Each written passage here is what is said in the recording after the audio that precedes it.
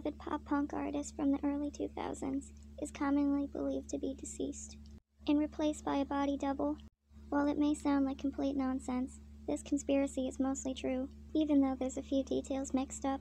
As it turns out, Avril Lavigne was married to Chad Kroeger in 2013, who was the lead singer of Nickelback. Unfortunately, Avril did not know of her husband's demonic obsession.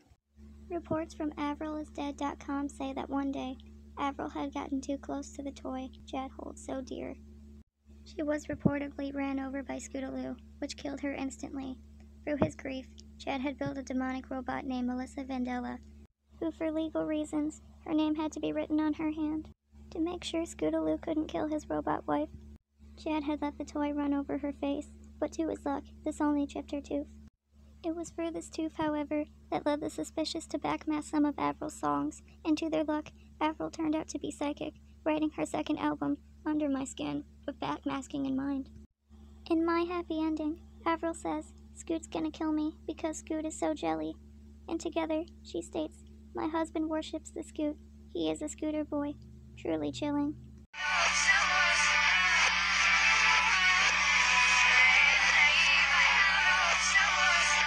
Unfortunately, Arista, the company who produced Under My Skin, denies these claims hard.